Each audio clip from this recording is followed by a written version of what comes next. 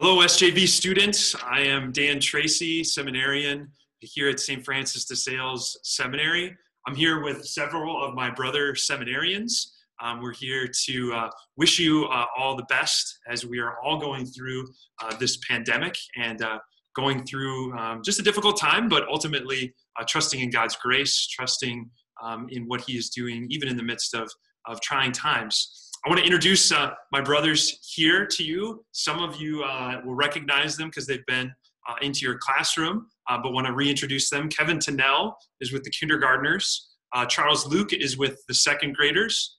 Newly ordained deacon Tim Shoemaker is with the third graders. David Sweeney is with the fourth graders. David's a SJV alum. Deacon Patrick Magner with the fifth graders. Deacon Patrick, you don't have any friends with you today, do you? Yeah, Bob couldn't make it today. Oh, it's a bummer. No Bob. No Bob. Baptized Bob. Sixth grade connection is Oliver Niles.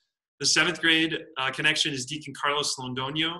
And the eighth graders, Deacon Edward Sanchez.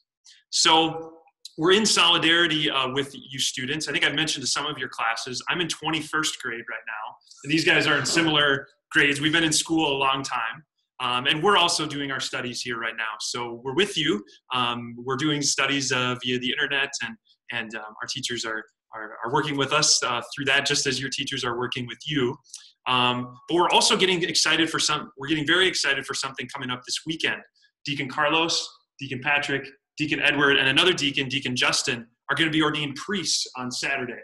And we're really, really excited for that.